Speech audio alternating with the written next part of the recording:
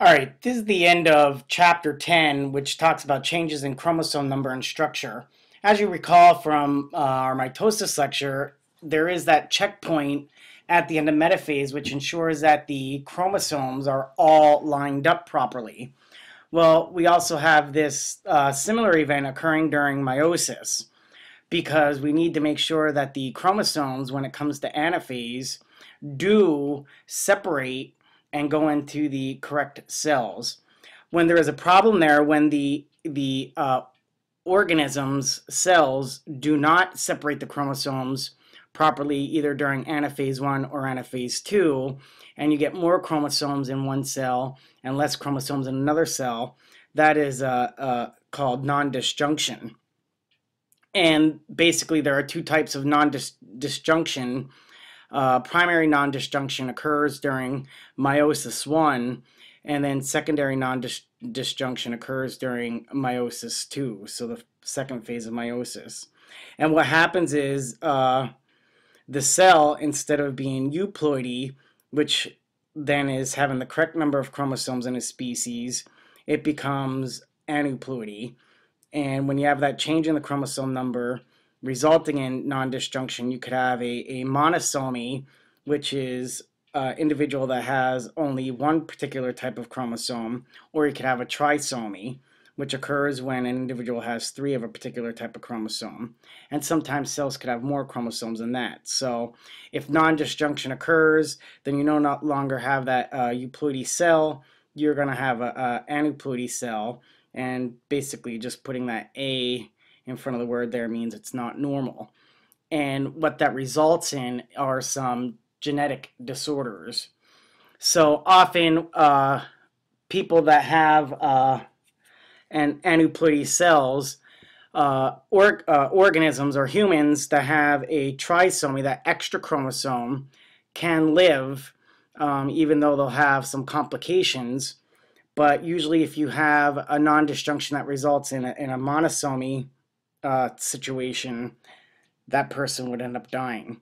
So in this little section, before we get into actual Mendelian genetics, which is chapter 11, we're going to talk about some of these chromosomal abnormalities. So here you can see that cells are being photographed by the scientist there. He is looking at a cell squash, and he then would arrange the chromosomes by homologous pairs. You have already done that in class. That would be known as a karyotype. And if you look, here is what a normal karyotype looks like for a human. These are the homologous chromosome pairs. You can see pairs 1 through 22. These would be your autosomal chromosomes. And then pair 23, which is right here, the X and the Y, that would be your sex chromosomes. And having an X chromosome and a Y chromosome would indicate that the chromosome squash here, this karyotype, would represent that of a male human. So non-disjunction does change the chromosome number, and here you can see non-disjunction occurring here, where in the meiosis 1, the homologous chromosomes do not separate as they should, and you have a result in no chromosomes in this cell here, and you have an extra one over here. And when that occurs, you could also see it over here, where in meiosis 1, the homologous chromosome pairs both go over here, and over here in these other two daughter cells, you have no chromosomes. So what that results in, if you look at this karyotype, if you study it, you do see a difference here. You have an extra set of chromosomes here at spot 21. So autosomal chromosome spot 21 has, instead of 2 homologous pairs, you have 3.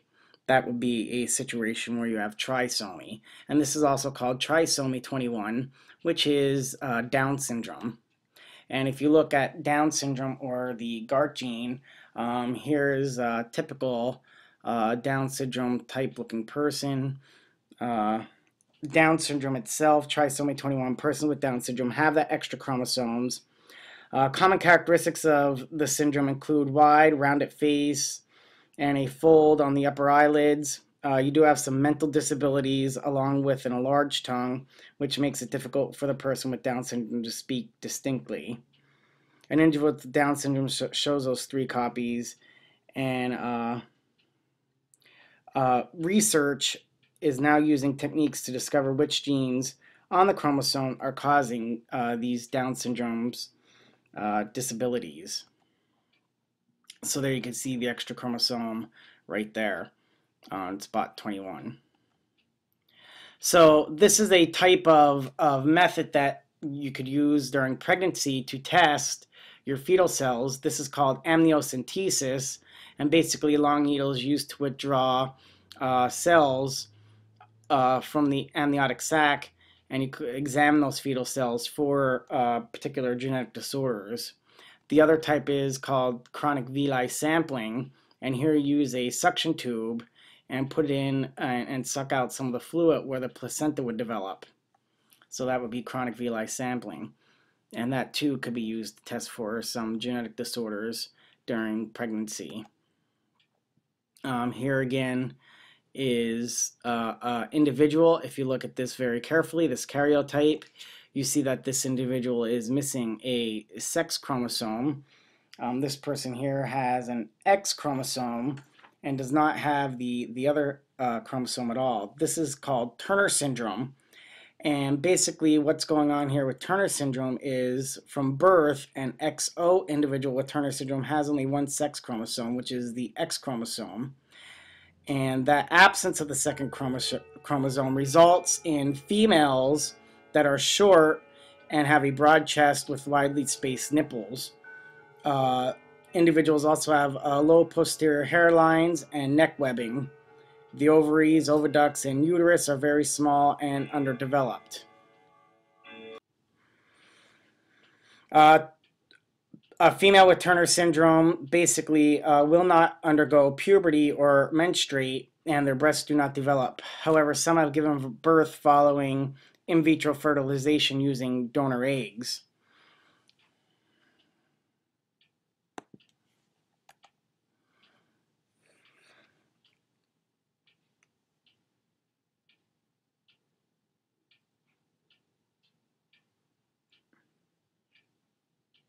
Here, if you look, here you have an extra X chromosome for the sex chromosome and an extra X chromosome for males. This is called Klinefelter syndrome, and Klinefelter syndrome has 2 or more X chromosomes in addition to that Y chromosome, and that extra X chromosome becomes a bar body. And basically, bar bodies, named after Murray Barr, basically they provide a natural method for a gene dosage compensation of the sex chromosomes, and it gives you that extra chromosome there. So a male with this extra X chromosome having a result in Klinefelter syndrome, which happens in about 1 in 500 to 1,000 males, basically involves symptoms which include the testes and the prostate gland become underdeveloped, there is no facial hair, and there may be some breast development. Affected individuals have large hands and feet and very long arms and legs. They're usually slow to learn but not mentally retarded unless they inherit more than 2 X chromosomes. So no matter how many X chromosomes there are, an individual with a Y chromosome is still male. While males with Klinefelter syndrome exhibit no other major health abnormalities, there is an increased risk of some disorders, including breast cancer, osteoporosis, lupus, and which also disproportionately affect the female. Next would be trisomy 18, which is Edwards disease or Edwards syndrome. And basically, in Edwards syndrome, here you can see the extra chromosomes here. It's failure to grow and gain weight, and expected rate of severe feeding difficulties, diminished muscle tone, and episodes in which there are temporary sensation of spontaneous breathing, development delays, and intellectual disability. Basically, a prominent back portion of the head, low set, malformed ears, an abnormally small jaw, a small mouth and upturned nose, narrow eyelids, widely spaced eyes, drooping of the upper eyelids. So that would be Edwards syndrome. Trisomy 13, Patau syndrome, of all babies born with the extra copy of chromosome 13, in all cells of their body. Around 50% will die in the first month and the rest within the first year. The median survival age for children with this syndrome is about 2.5 days. So there are distinct types of chromosome mutations. Here they are. There is a deletion in figure A, where you can see that the top portion of the chromosome was deleted, so you lose that A there. Here you have a duplication, where from chromosome 1 to 2, you have the extra DE. You have an inversion, where the C and D are being flipped in figure 3, and in figure D, you have that translocation, and that's the movement of a chromosome segment from one chromosome to another of a non-homologous chromosome. So this would occur between two non-homologous chromosomes where you swap genetic pieces. And here you could see them again. So there's the inversion. And then just remember that this is non-homologous. So basically what happens, here you can see the homologous chromosomes, and you see that the region of crossing over, you get that duplication and deletion in both.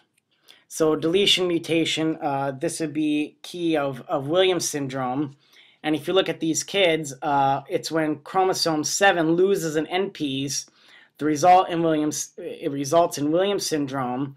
And if you look at all these children, they are unrelated, but they do have the same appearance and health and behavioral problems. So all these children in this photograph here are unrelated, but they do have, they do look like they are definitely members of the same family. Williams syndrome is that deletion of chromosome 7, and here you can see where the H at the end of the chromosome is being lost. Another type, translocation, is when chromosomes 2 and 20 will exchange segments. And basically what happens is this really leads to a syndrome called Alagille syndrome, with giving the person with this translocated chromosomes between 2 and 20 exchanged. It results in distinct facial features, and sometimes can cause disrupts on the allele of chromosome 20. So here you can see distinct facial features there. Cre-du-cat is a deletion of chromosome number 5.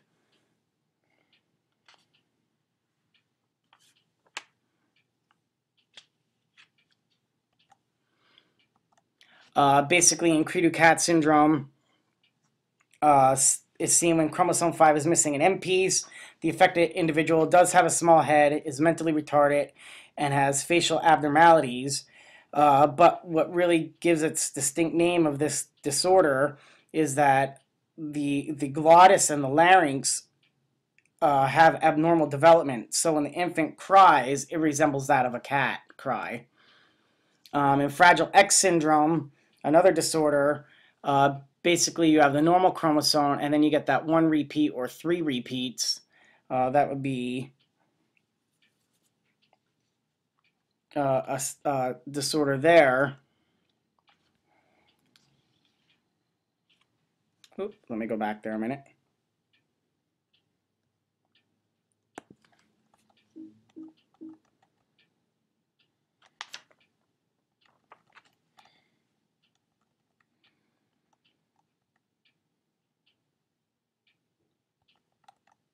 Oh, shoot.